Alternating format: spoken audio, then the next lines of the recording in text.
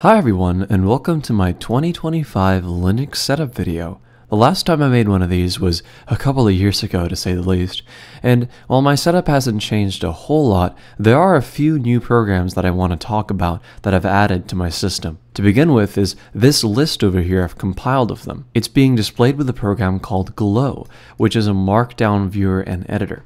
You can open up markdown files like this, and when you want to edit them, you can press E and it will open up your editor of choice, in my case Vim. I can go through and make any changes and then write and quit, and it will send me back to the little Glow display.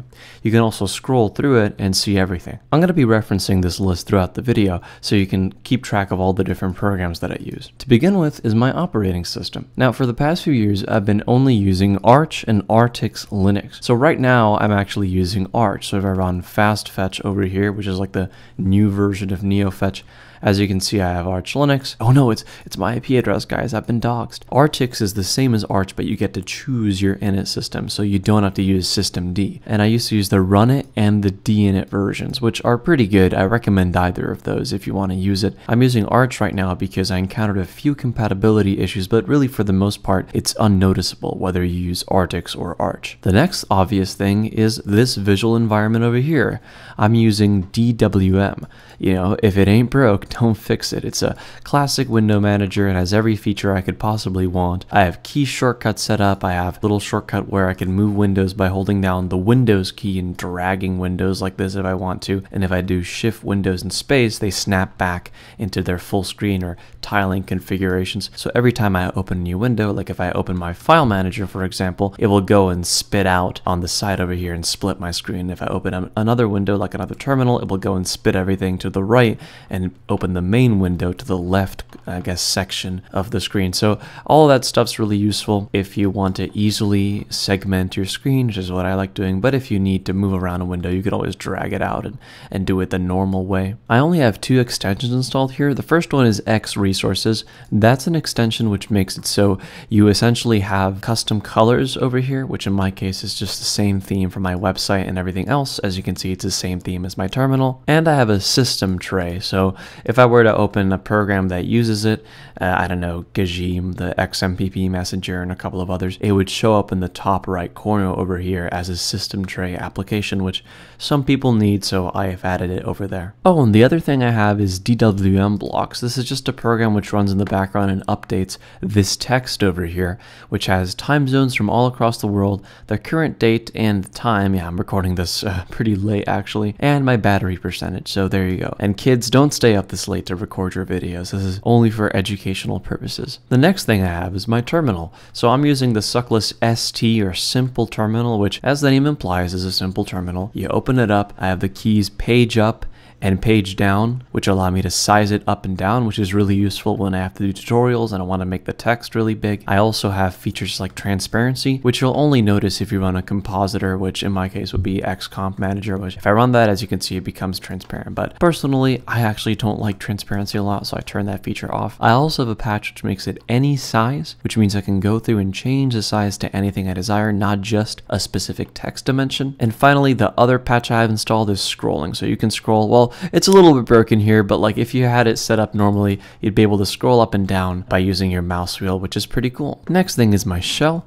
I use ZSH with syntax highlighting. So when I open up my terminal, if I type a command which doesn't exist, like, I don't know, like that over there, as you can see, it goes red because it doesn't exist. If I want to echo, it'll go yellow when it's in quotation marks. Same thing if it's in single marks, like hello. Now here's a cool one. My browser. I have a key set on my window manager, Windows W, which opens up Firefox. Now, as you can see, my Firefox has basically nothing. This is because I'm using a special tool called ArchinFox. So this is a custom Firefox configuration file, or user.js, that you can easily install that will go through and basically disable all the annoying privacy invading features of Firefox and just all the annoying Mozilla stuff in general, like Mozilla account and all the stupid stuff it makes you do. Now, I actually have a custom installation script which will automatically install ArchenFox for you, and a set of overrides that I have configured which remove all the stuff which I personally don't like and customize it to the standards that I like. So for example, by default ArchenFox comes with letterboxing, which is when the browser window is kind of sized weird to avoid fingerprinting, and I've disabled that feature, although you can re-enable it if you need the security. I also have my Firefox set to compact mode, as you can see, which is just what I like, and in my script I have a section which automatically installs extensions that I like. So I have uBlock Origin, I still don't care about cookies, which is a really good one that blocks cookie prompts, Decentralize, which removes all those annoying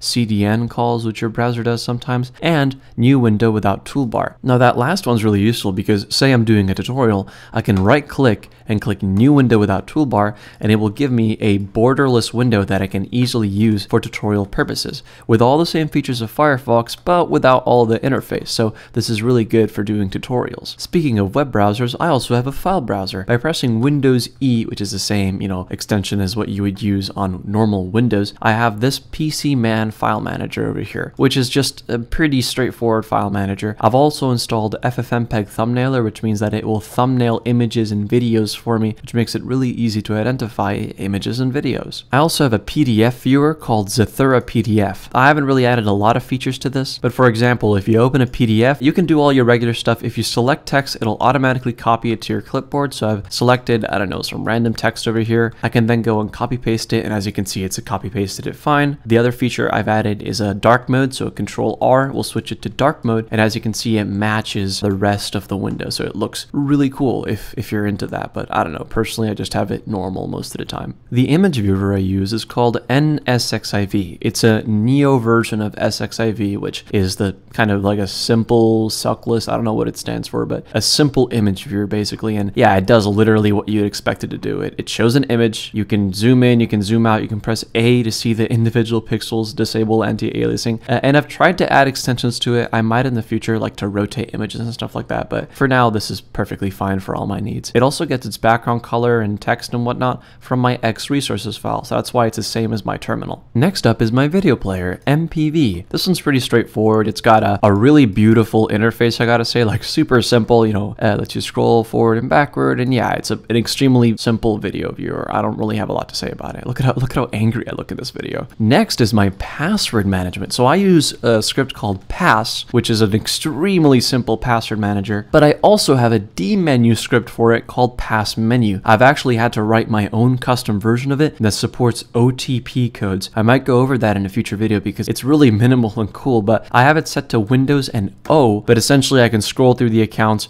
I can press enter, and it will then prompt me for my master password, and then I can copy paste. It'll automatically copy my password to the clipboard, which is really cool. Next up, we have my media editing, recording, whatever setup. The video editor I use, as always, is DaVinci Resolve. There's nothing really special to say here. It's proprietary, and I wish I could use something like Kdenlive. I've had a couple of videos produced with that, but for a lot of the stuff I do, I need a lot of fancy effects and high resolutions and hardware acceleration, which isn't super possible right now on Kdenlive. So yeah, DaVinci Resolve, it sadly has to be. For image editing, I just use GIMP. It's an extremely simple image editor. They recently updated it to 3.0, which is kind of messing with me because I've been using 2.0 since I was like a little kid, so all the updates are kind of funky. It's just a simple image editor. You can draw, you can do all the stuff you need to do on it. It's not really that complicated. If you've used like Photoshop before or something like that, it's pretty straightforward and very, very common as well. As for any vector editing I have to do, I just use Inkscape, which is a free and open source vector editor. So this is extremely simple. You can make your shapes, you can resize them, color them with different fills, all that kind of stuff. I'd say it's pretty straightforward. My digital audio workstation, or DAW, that I use is called Ardor. Now, I've wanted to do a tutorial on Ardor for ages because it's such an interesting piece of software. I've seen a couple of good tutorials, but I've always wanted to do one myself. It's been updated recently, and recently it's been getting a lot more stable. It lets you record tracks, both that are MIDI and audio tracks, and it's just extremely useful. I highly recommend it to anybody who's into audio production. For faster audio recordings that I don't need to do a lot of fancy editing on. I just use Audacity, you know, the classic thing that everybody uses. You click record and guess what? It records. It's really not that fancy. And yeah, it's just what I've always used. And finally, for screen capture, I either use OBS. I don't use it as often now, but it's pretty easy to use. You launch it and it goes through and it records your screen, or I capture using a simple FFmpeg script like the one I'm running right now. This command right now is what's capturing the audio and the video that you're seeing right now. So I'm currently recording both my audio and my video into a file, and then I'm going to take that file and edit it for the purposes of this video. Thank you so much for watching my video. Everything I mentioned today is available in my dots repository, which I'm going to link in the description, including all the configurations for the different programs I use. I also have a scripts repository, which has both my famous CVRT program, which you guys might know, and Pass Menu, which is a custom version of Pass Menu, which is shipped with the Password Manager, which supports OTP codes. I also have my builds of DWM and ST and DWM blocks available on my GitHub, which I'll link in the description, which don't add a lot, but they add a couple of basic features which are useful to the window manager I use. And with that, that's pretty much it. I've been Denshi. This has been my 2025 Linux setup video. Goodbye.